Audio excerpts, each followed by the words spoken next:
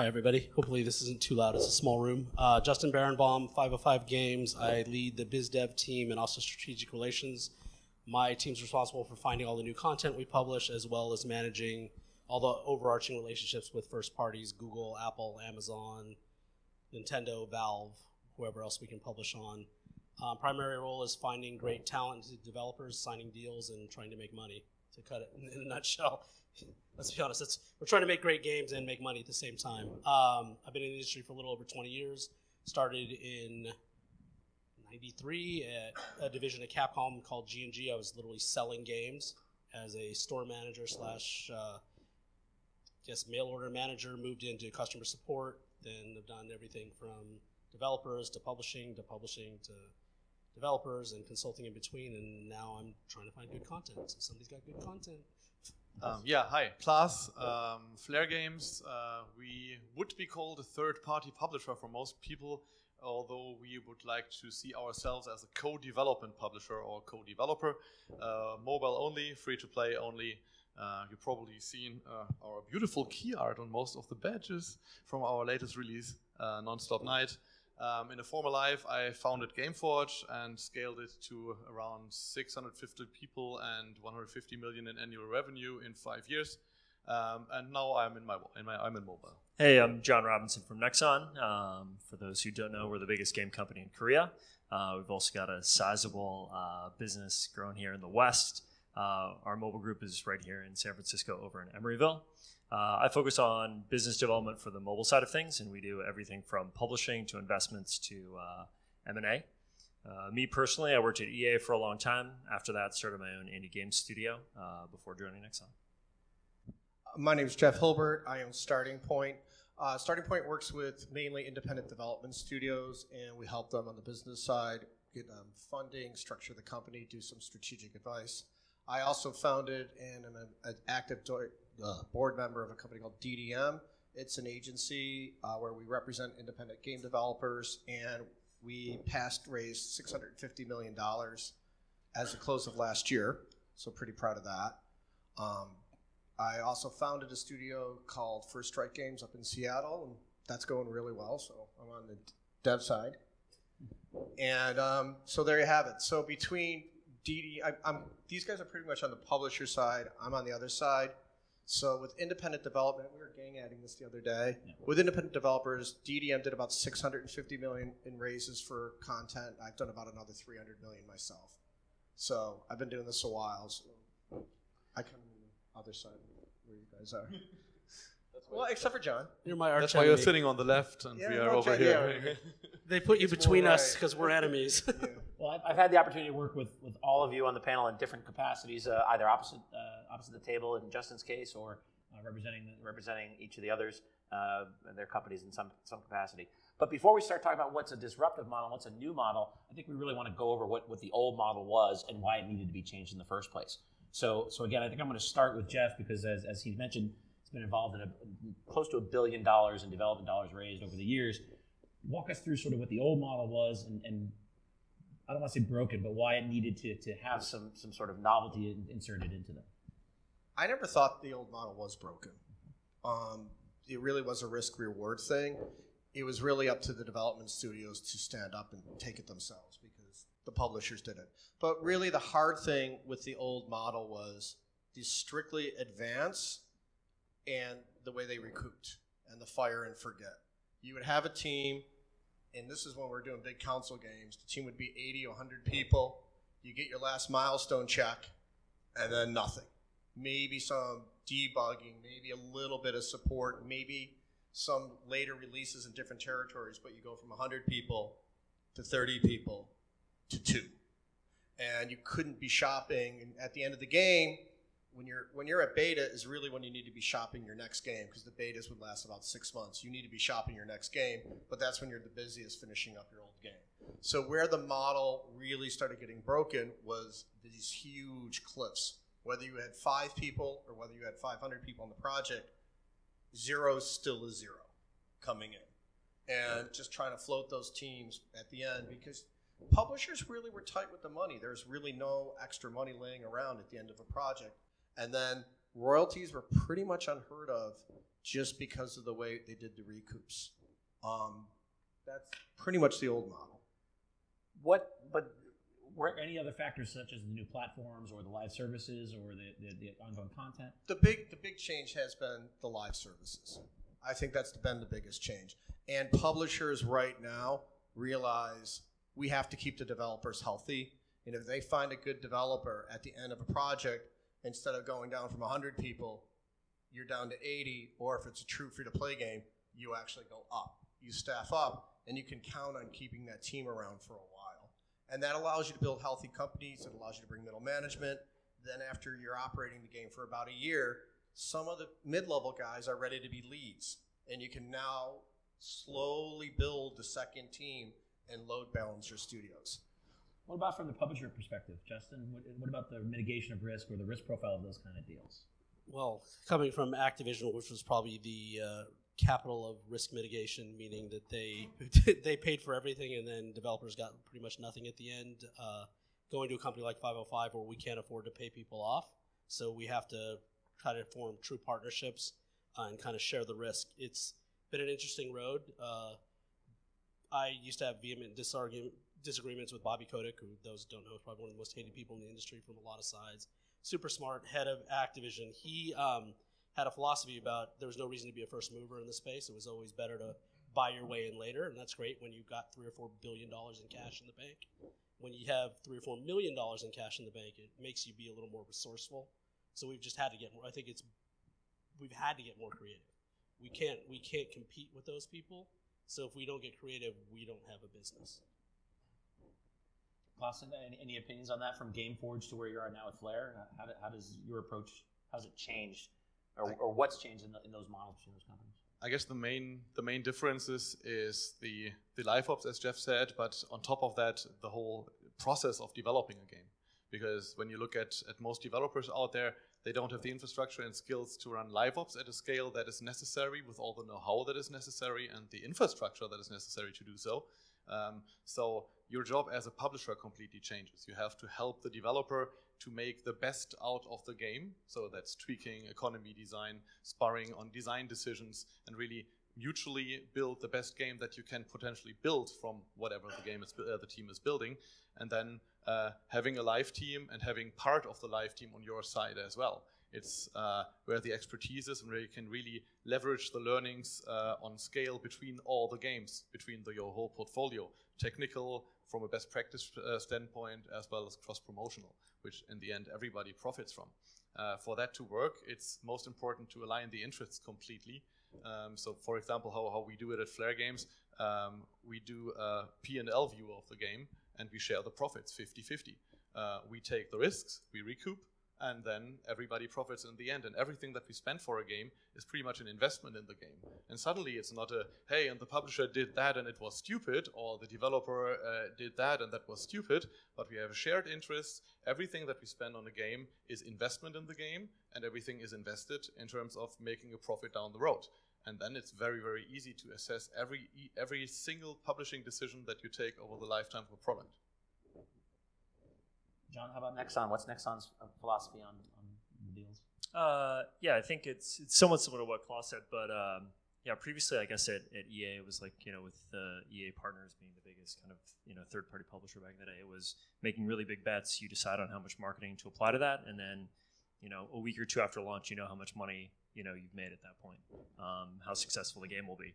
For us now, it's like when we make bets, it's not making bets necessarily on games, but rather making bets on companies, because we're going to be in development for 18 to 24 months, and then a company is going to run that game hopefully for 3 years, 5 years, 10 years if it's successful, which is why we think about much deeper partnerships, because we see it as kind of helping a company grow much more than them just executing on one specific game idea.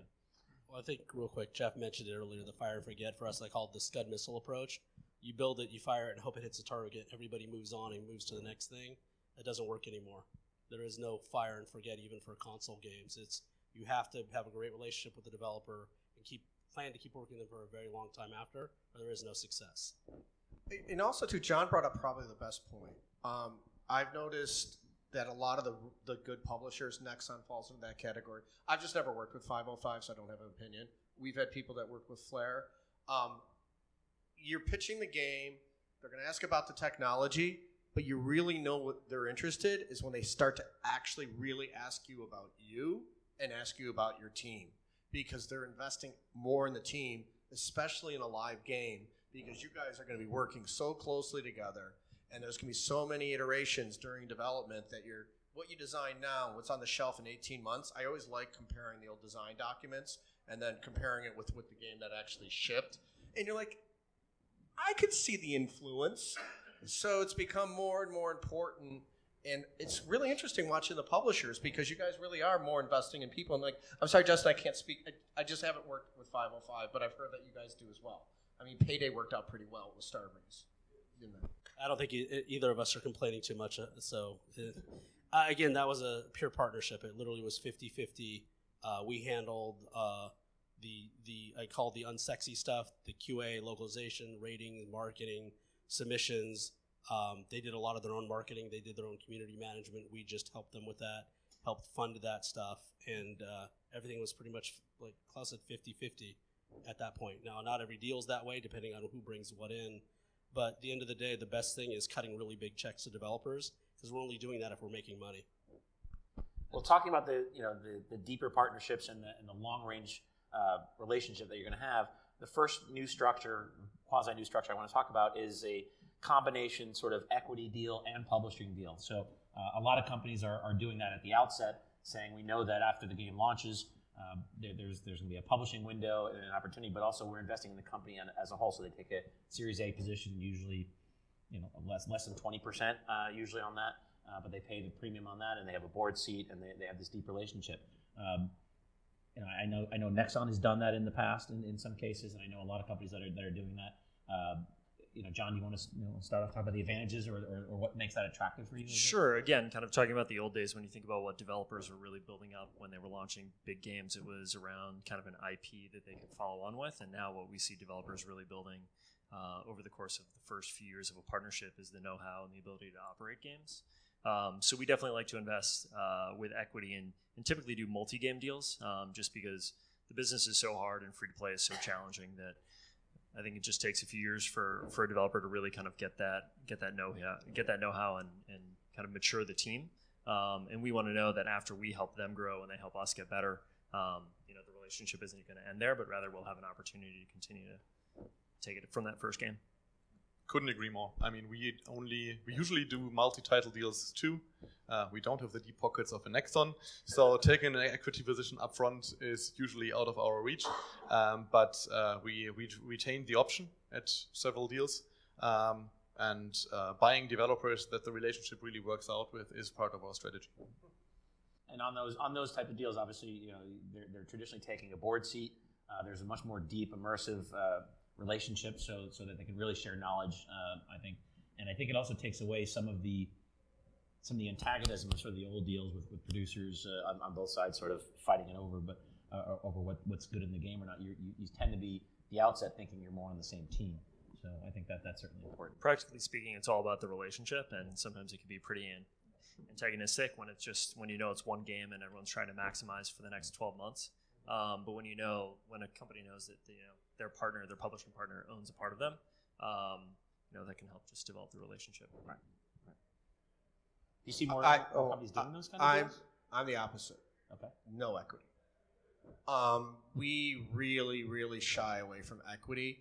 As a matter of fact, it's less than 2% of the deals we've ever done have ever involved equity, and that's close to $1 billion. Why? Initially do equity. I agree with these guys that you want to have a vested interest, but as soon as a company invests in your company, let's just say your company's worth $10 million. If they put in $3 million, depending on how you structure, or they put in $3 million, they put in $1 million, they own 10% of your company, depending on how you structure it, a lot of other companies are like, I'm not going to touch you guys. I don't want to go do a business development deal with you guys because I'm pretty sure that these guys who initially invested in you have first and matching rights for any equity deal. And if we start to build a hit, they're going to swoop in and buy you, even if the game they made with that first company isn't as strong. Also, at 20%, they're on your board, or they can be on your board at 1%. As soon as they're on your board, they get to look at every single major piece of paperwork that comes into that company, and they have access to all that paperwork. So if 505 invested in us and Klaas is looking at doing a game with us, Justin gets to see everything that Flare is doing. So we lean away from it, and you don't know how the relationship is going to go. That said, once we're in production, once we get to know the other party and it's going well, we want equity. It's the exact, we're like begging, hey, we want equity. This is working out great. We want to have a long-term relationship. And God knows we do not want to shop the team again. We do not want to shop our next game. We like you. We want to stay. And we want to make games, not shop games. That's a big mantra, and that's why I do like the equity, just not at the beginning. Well, I always say I'd rather farm than hunt, so I'd rather work with somebody once. 505 generally doesn't take equity positions, although we try to structure deals that create a long-term interest because we don't want to see a lot of success, a la Payday, and then have them walk away and have somebody like Ubisoft offer them 5 times as much money for the next one, and we can't touch it, and it goes away after we help build the success. So there are some things you can do in a deal without taking equity to secure a long-term partnership. Some of the smaller deals we've done, we've had options for equity if the first game is successful. So there are different structures, but my lawyers hate me because every deal I've done, and I've probably done 50 at 505, has been different because it depends on the developer, it depends on the deal, it depends on what they're looking for, what we need. So we can't do one standard form. Patrick loves it because it racks up his billable hours, but all of our lawyers hate it because every deal is not cookie cutter. So I think, while we will look at companies to do equity, our first focus is making that first game together. And if a relationship's going really well, we will look to do a second game or equity. But we feel it's much more like dating, and sometimes you're just not going to be compatible.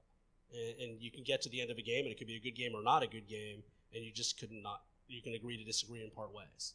Or you could love each other and want to get married. So it just really depends. So we try to treat each deal differently and every situation differently.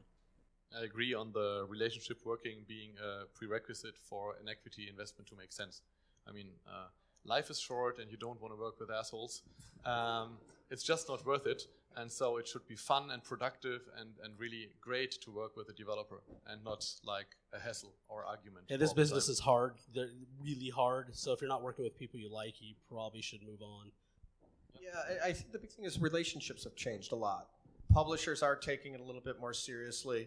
It used to be only the hardware manufacturers did the deals where you'd sign a big deal with them, and even if you didn't have a project rolling off, they would figure out some way to pay your guys to keep you developing on their platform. So it was only the hardware manufacturers that did that now. Now we're seeing it a lot more with the other publishers. They're like, wow, we really like you. We don't have a second project. You have something rolling off. Who do you have available? Oh, you have some artists? Can you put your artists on this project over here? I know it's not your project, but we don't want them to go anywhere else. So there's been a lot more investment in that. And also, too, now that I'm kind of looking at this row, people making the decisions, a lot of them have made games now. A lot of them have run development studios. A lot of them have actually made games. We used to have a lot of junior people that said, my boss's boss in marketing said you need to do this. And we'd look at it and go like, you're high. We can't do that. It just can't be done. We're seeing a lot more, the publishers taking developer relationship a lot more seriously and putting people on like this panel. Well, it's nice when you have people at the top that actually play games now. I would say, for the most part, almost everybody in our company plays games. My boss plays games all the time. And I think it helps because there's a fundamental understanding of what it takes to make a game. I still don't know how to make a game. Don't ask me to make one, but I know what goes into making one. And I think that goes a long ways towards understanding how difficult it is, start to finish, to make a game. And our job as a publisher is to try to remove as many of those obstacles as possible so the developer can focus on making the game. The smart publishers aren't suits anymore. Justin, you mentioned that none of your deals tend to look the same, and I know that because I've been opposite you on a handful of them. But yeah, probably. So I want to talk about 505's approach to some of the novel ways that they're doing things. Right? You mentioned Payday. There's the Lab Zero deal, which has been out in the public. Obviously, I think you touched on the reasons why you can't necessarily stick with the traditional approach to development deals where you can't compete with any Ubisoft and the big dollars. Well, let's be clear. Neither do we want to. We don't want to Right. be in that place. So, But talk about some of the creative ways you're getting around that problem. Let's talk about Lab Zero a little bit as much as you can. I think that's probably the best example because most of the Lab Zero deal is public because we were very upfront, honest, unlike our friends at Sony with the deal they did with the crowdfunding. So, hey, I can be honest. I know who did the deal. So we actually we met with the folks from Lab Zero quite a while ago. For those who aren't familiar, they're the ones that made the game Skullgirls. And if they'd pitched me that game originally, I would have said a Western dev doing a fighting game that's kind of Eastern style. No way. I would have never signed it. But after they'd done that and all the success, we'd met with them a number of times, just got along really well with the head of the studio, and figured out we want to work on something, whether it's today, tomorrow, months, years from now. Peter came back to us at some point with this great pitch for this game, but it was a little too expensive for a new IP for us to go, okay, we're in. So we came up with probably one of the most complex deals that I've ever done, where we funded a prototype, they built it, they put it up, they ran a crowdfunding campaign on Indiegogo with a flat-out goal of $1.5 million, and we guaranteed to fund the rest of the game publicly if they hit that $1.5 million. It was a stretch, it was a fight. Probably asked for a little too much money, but they're at 1.95 now. We've come over the top to fund the rest of it. We're doing all the publishing, all the QA, local rating, and they're just focused on making the game now. It was, again, the deal was super complex in the back end. They're getting a much larger piece because they're bringing a lot more to the table. We're bringing a lot more to the table because we guaranteed a pretty hefty investment. So I think that was a really interesting approach. A developer we really liked, Peter really liked us and the way we operated. And we tried to come at it from a point of, okay, this is a very fair, equitable deal. How do we structure this? How does everybody win or nobody loses too much if it doesn't go through? And again, it's just getting creative. It's finding people you want to work with and finding a way to work with them. It doesn't always work. There's companies we want to work with and it's failed miserably. Has 505 looked into doing more of those kinds of deals, or are you waiting to see how this approach works first? We're looking into a couple right now. I think it's about finding, I don't think there's a lot of developers that have that experience of running a crowdfunding campaign more than once. Right. Have been successful and have a community that believes they'll do it again. So I think there's a combination of things that need to have happen, but if we have the right developer come to us, absolutely. I think also that your first point there is that you met Peter and you met the studio and you wanted to work with them on something, which ties back to the earlier point. You want to work with the studios that you believe in and that have passion for that. And I think Klaas says at this point, we just there's no reason to work with people we don't like. Right. I think at the end of the day, that's part of the other model has changed. The developers used to work with publishers just because they had the big checkbook, even if they didn't necessarily like the biz dev people there or the heads of. Now, I think the power has switched a little bit, in particular for most developers. The really high quality ones can kind of pick and choose a little bit who they want to work with. So why they're not going to work with somebody they don't like.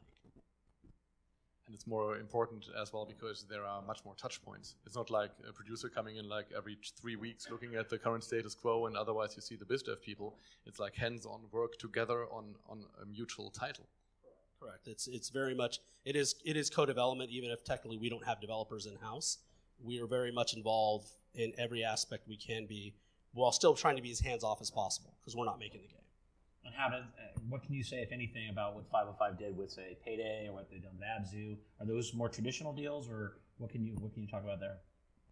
Again, I think Payday was it's more traditional from a funding sense, but it was definitely not a traditional relationship. They actually drove most of the marketing on what they wanted to do. They came to us, we want to do this, help fund it. We want to do this, help fund it. They drove the community. We basically did, like I said, all the unsexy stuff, the QA, localization, ratings, support, scheduling stuff for E3, booking the booths for E3, all the stuff that no developer really wants to do, I don't think. We took care of all that stuff. They focused on making the game. You're right. No developer wants to do that. So, but that's. I think it's one of those things that developers don't understand how much goes into that stuff until they have to do it themselves. And I think that's where a publisher can add a lot of value. We've got experience, we've got learning, we have all those relationships, connections. Am I going to tell you which outsourced artists you should be using? No, that's up to you. If you don't know what artist you should be using, I probably don't want to do a deal with you. So I think that, and then the Giant Squid deal, again, was complicated. You happen to be the lawyer on the other side again. They came in with some funding. We came in with some funding. Some ways that looks traditional, some ways it very much doesn't. They still own the IP, even though we invested far more than the majority of the game. it's again, every deal just depends. We like to get creative when we can. From the publisher side, do you guys like it when the developers come with some level of external funding already? And I imagine that's great because it's less a risk for you, but it also comes with some problems potentially, right? They have a vision of the game that may not match, and and how does that play into things? Does that matter? It doesn't really matter. We are pretty agnostic on that. I mean, it shows at least some proof that we are not the only ones seeing something there, right? From a risk perspective, is nice, and then it brings some flexibility to other aspects of the deal, like, for example, IP ownership and where that lies in the end. It's about an individual approach, figuring out how it can be structured in a way that the interests are still aligned, and working together really makes sense for both parties for the long term. And if that is solved, I don't mind. Yeah, I think the market's moved a little bit in the last couple of years, and people are signing games, especially mobile games, a little bit later in the development cycle, not at the concept stage.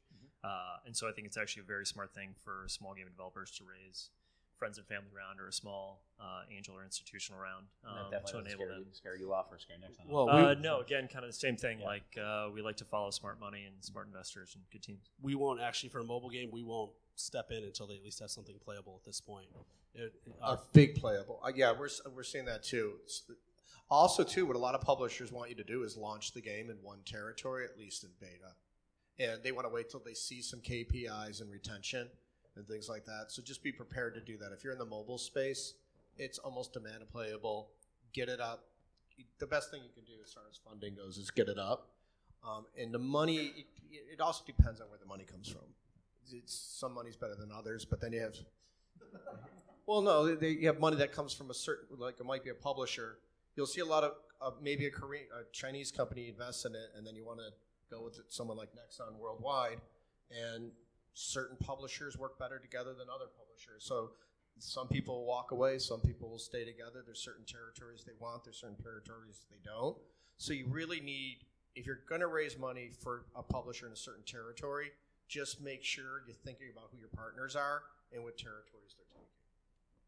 I would second that point. That is crucial. Definitely think as you think about raising money or doing a deal, how open your partner is to taking on additional kind of partners. There, yeah. Communication. The one thing I will say is that we are, I won't say over contact, but we're in constant contact with our partners, just how they're feeling, where they're at, what they need. Is there a problem? Is there a question? Can we help? I think that's the other thing that's changed. As Klaas mentioned, it used to be you'd send in a producer once a month to go visit the team. That was usually super disruptive because everybody in the team had to stop what they're doing, show everything off. Now it's much more about a communication. Sometimes we'll send somebody there for a couple weeks. They stay out of the way, but they're just there to help, whether it's, especially when you get to the point where you're starting to get to QA, localization, ratings, submissions, just to kind of do all that stuff so the team can focus on making the game. So I think that's a big change. I won't call it embedded, but it's much more of a let's figure out how to make this together versus I'm going to come over and tell you what to do. We actually go with a close to embedded approach. So we have a publishing team on our side when we work together with a developer with dedicated people that just work on this title, and they are part of the team. So the team that builds the game is the part of the team on the developer side, as well as our team. They are working together collaboratively on the parts that they are responsible for, not to disrupt, but to help to build something that is better. And then at certain points in the project, we really start embedding people too, if necessary. So for one of the developers we worked with, we sorted out problems they had in their backend by sending 3 backend guys there and basically restructuring it in a way that it scales. And to have that ability is like awesome. Well, I think, Klaas, you bring up a good point. Obviously, the way you embed your guys into the process is also reflective in the way you structure your deals. And you mentioned before that it's 50-50 after all the costs come out. Can you talk a little bit more about your deal structure and the way you approach things on the development side? Sure. So we usually sign a game at a point in time, everything from early concept to in the middle of soft launch with proven KPIs. We look at the game always on a P&L level. So every game has its own P&L. We have investment, we look at the lifetime P&L, we recoup our investment, and then everything is shared. And all the costs that are in connection with the game are deducted. That can be QA, that can be UA, that can be agent fees. Who pays agents? That can be people working on the game on our end, people working on the game on their end, with all the fluctuations in team size and team costs, and it just makes sure that the interests are aligned completely. Yours tends to be less of a pure milestone approach, right? And we ignore milestones. Right. So we work under the assumption that everybody, when the interests are aligned, want to build the best possible games.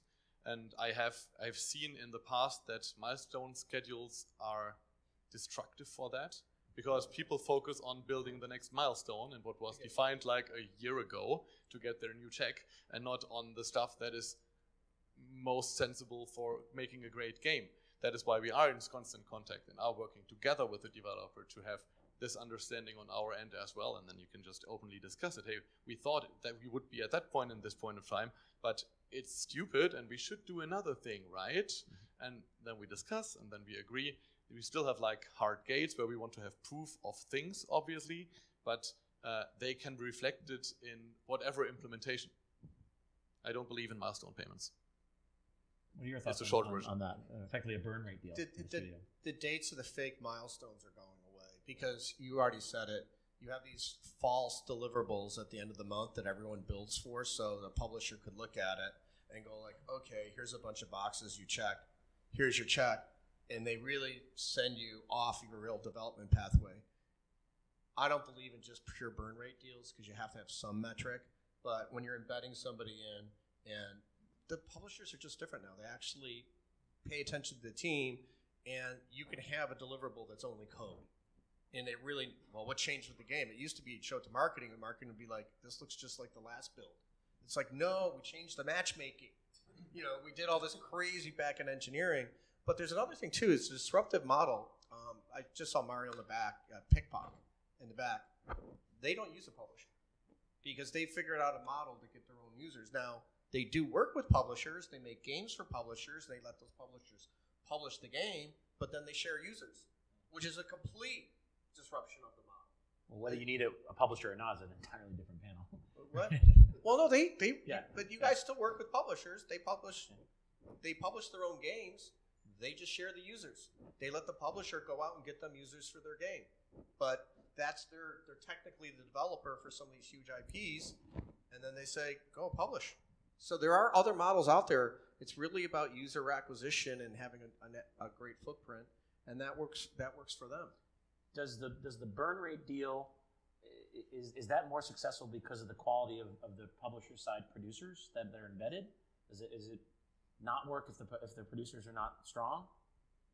You definitely need stronger producers for that. Yeah. It's not like looking at stuff and holding it against a box of checkpoints.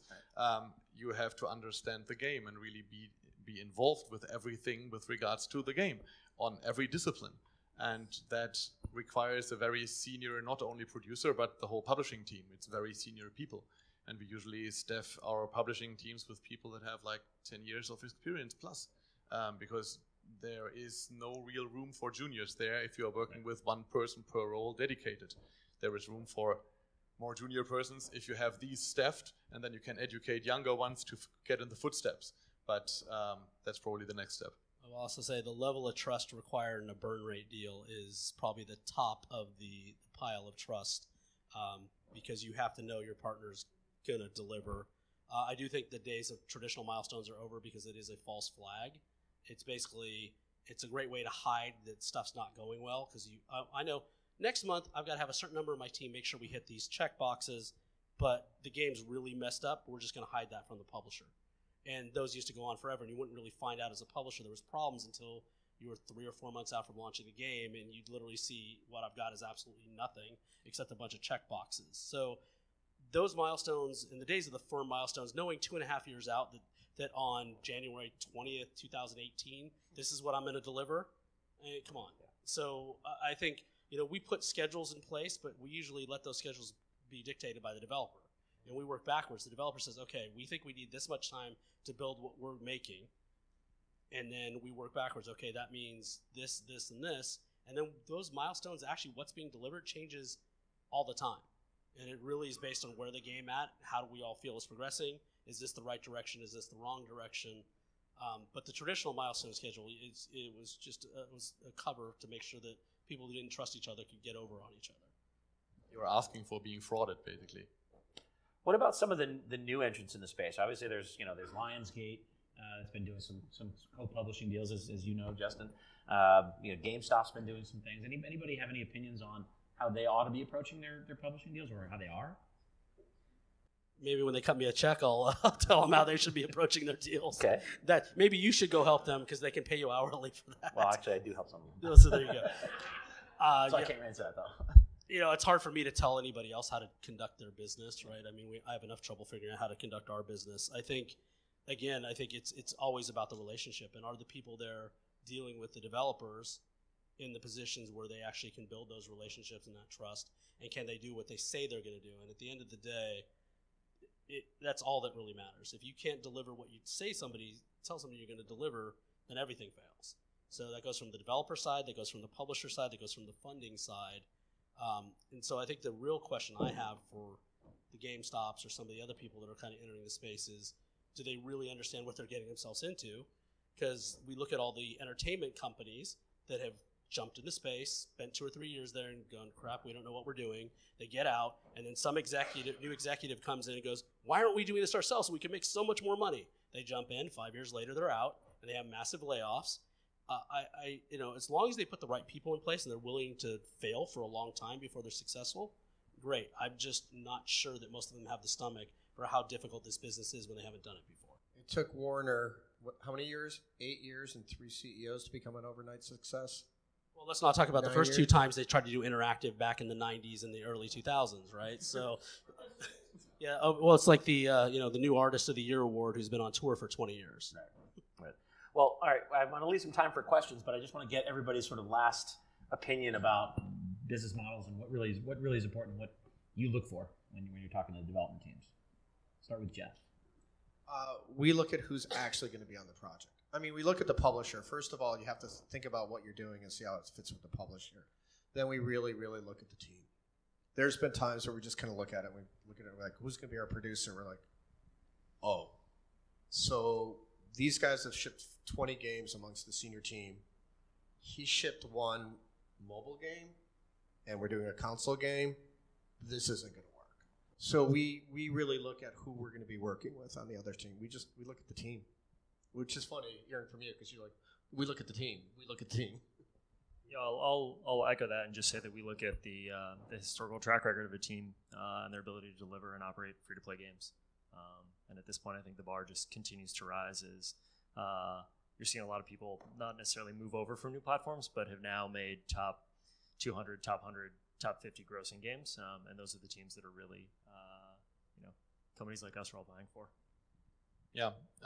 Team processes, how they think, how they tick, what makes them tick, and how they work together, how they make mistakes and how they fail, and how they learn from that. And then it's about aligning all the interests and figuring out a way to strike a long-term deal. And then we are set. I don't think I have much to add to that. Ultimately, it's team in the relationship. I mean, we've seen some great teams that we didn't think we could have a good relationship with. So we passed on some fantastic games. And I think games that have gone on to be very successful. But we know ultimately they probably wouldn't have been successful with us because we would not have had a good relationship with that developer. So it's the team and its relationship. And I will say one of the things we've learned is a lot of people have spun out of big teams to start their own studios. And individually they've done a lot. We are unbelievably cautious about those teams until they've shipped something because they don't realize how much was done for them at these big companies until they try to do it on their own. No matter how good the concept is or how good the idea is, right? We've had a couple games shipped that the team, if you look at it on paper, you're like, oh my God, this should be the best thing ever. And you realize that they had no clue of all the little things that were being done for them at this big company with all this big support. And that's where most of that's on us. I see that a lot. We didn't do our diligence on can this team deliver again, I hate the football analogy. Like getting into the red zone is not that difficult. Getting into the end zone is super difficult. And working with people who haven't done it before is even more difficult. So whenever you ask, what have you shipped? There's a reason we ask. Shipping something is really hard. Did you notice one thing? Not one person brought up product. Yeah. No one mentioned a word about product when they said them. Everyone said to sign a mobile game, we need to see playable, which implies product. but when it came to the most important thing, no one said product. The product is the proof that the team can deliver eventually, and a great team will figure out product. Yeah, I think that I was going to echo exactly that. That's nobody mentioned. Now, content. one person, content didn't come up at all. Yeah. All right. Good teams will make good product. Be interesting to me. So there's very few people that can do art for art's sake. I mean, that's great if you're that good of an artist and you can just do art and create art and make a living. That's fantastic. And if if you're just publishing games, but what we really do as a craft, it's where money meets art. And if you got a great rich benefactor who's going to pay you to make art until you make a lot of money, fantastic. Most of us can't afford to keep investing in hopes that we're going to make money someday. So what it really is, it's a craft. It's where art meets money meets science. I mean, I always thought the argument of art games art always, like, why are we even having the conversation? There's a ton of art in it. There's a ton of programs, but there's also money. And anybody who tries to say it's not about the money must have money coming in from somewhere to not care about it. I don't know about you guys. I don't have that much money coming in not to care.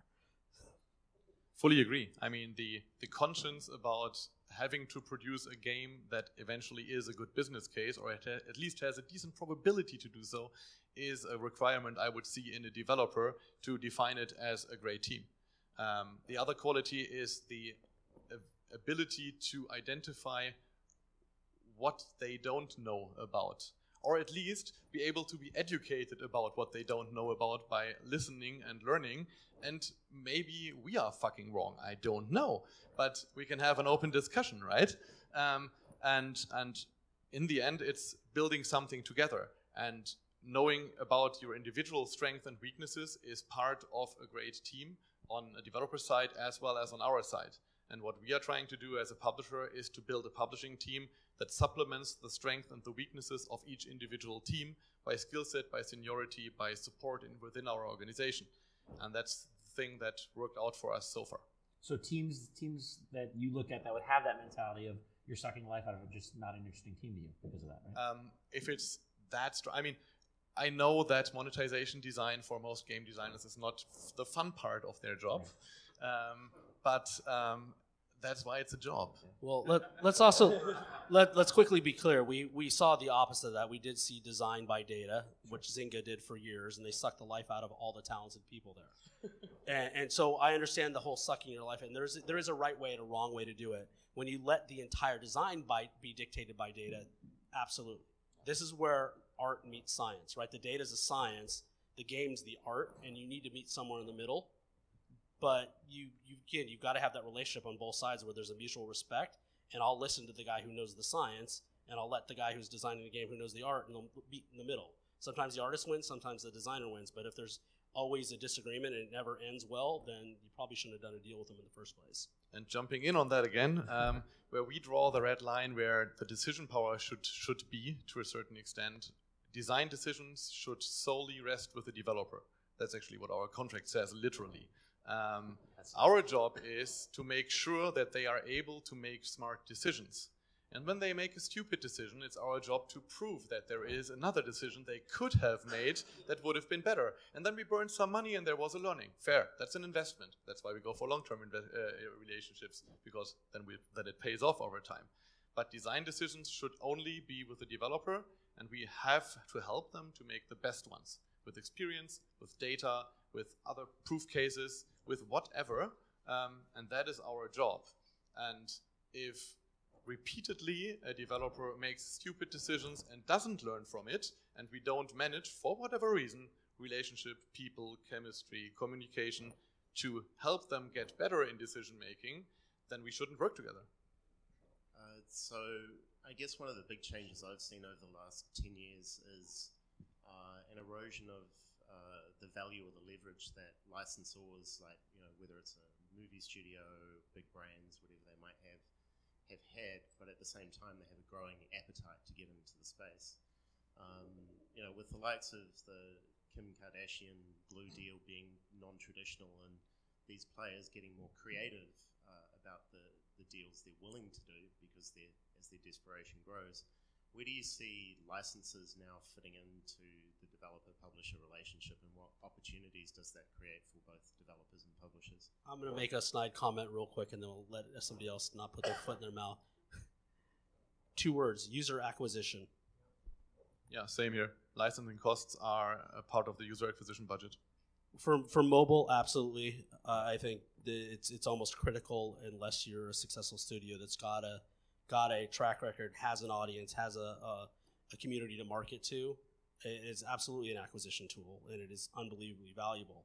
I think now I did some simple research a long time ago on console and PC. A license in general will hurt you. It'll cost you 5 to 10 points in your review score in general, unless it's absolutely an amazing game. I think I hate to keep going back to Payday, but what Payday did was fantastic. Obviously, they created a successful game first. Then they went out, they got John Wick content, they have Goat Simulator in there. So what they've done is they've gone out and got some funny licenses, they've got some serious licenses. So they've partnered with people, but that's to drive more users as a user acquisition tool, but it came from a different position, a position of power. I think launching with a licensed property in the console or PC space now is so incredibly hard unless you have the perfect license with the perfect developer and the perfect game and is not tied to a movie release. If you're trying to tie to a day and date to something, forget about it, move on. That's it. Well, you look, they've launched 2 other similar games. They've bombed pretty miserably, right? Do you think that... By the way, it's a great game. Well, let's also not forget the game was incredible. I mean, without the Kim Kardashian thing, obviously it wouldn't have done as well, but the underlying game was really solid. Do you think the licensors, and this is probably a different longer question, do you think the licensors are recognizing the value in a different fashion as opposed to a big console release back in the day? Well, for mobile, a lot of them are funding them themselves, Yeah. but they're using them as marketing tools, but that's also why most of them aren't very good. Hi, I'm curious, as a publisher, do you look at your users, and when you do these deals and look at your portfolio of games, do you think about your users and your games as individual entities, or is it important to you that the end user understands that you're the publisher, this is your brand, all of these games are part of your portfolio, and you try to leverage that for UA or whatever other things? For us, it's evolving to the second part of the question. So in the past, we've been thinking about individual games, individual experiences, and now that we have a portfolio of games and see the economic uplift from cross-promoting users and sending them through our universe, when we've identified them to be not converting in one game or churning out of a game because they have less activity, it is a huge economic uplift, not only in the conversion. When you look at audience overlap within a portfolio and look at that when you are doing the portfolio planning already, so that's something that we definitely do. On the other end, what we've seen is that users that you send from one game to another within our portfolio, they convert significantly more, they have bigger baskets, they stay longer, so the average performance uplift is like times 4, times 5 in comparison to the best other source that we can get, and that is significant. Anybody else have an opinion on that? Well, for us, it depends on the game. It depends on the genre. It depends on the audience. I mean, we're kind of that weird outlier here. I think we publish. I mean, you're free to play. Nexon's free to play. We publish both free to play and traditional premium. So we always try to leverage the communities, but especially in the traditional console PC side, sometimes those communities don't overlap very well, and trying to force them to overlap is actually a huge mistake. So for us, it really depends on the product and the title and the genre, and we've learned what we're pretty good at and what we're not. We're not good at simple casual family games on any platform, so we pretty much stayed away now. And so our users can, on free-to-play, cross-pollinate quite well.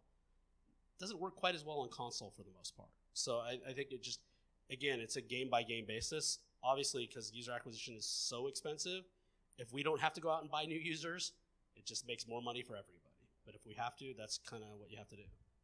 I just want to ask questions about Nexon specifically, because like there's this game that Nexon just released like recently, like Blade and Souls just getting to US. I just want to know like what change have been made, because back in the past, like Nexon games that get to US haven't made that big of a publicity, right? But in case of Blade and Souls, like there's a change of how internet have changed and how the games is now distributed to Steam. I just wanted to like through Steam at the moment, and I just want to know like how relationship with Steam have helped Blade and Souls to become popular. How do you say? Get more publicity than the peers games. I actually hate to disappoint on this one, but I can't really comment on that. As Yeah, I I wasn't thought really so. involved on the PC side, so I'll come find you afterwards and maybe we can chat a little bit. Okay. All right. Well, thank you everybody for coming, and enjoy the rest of the conference.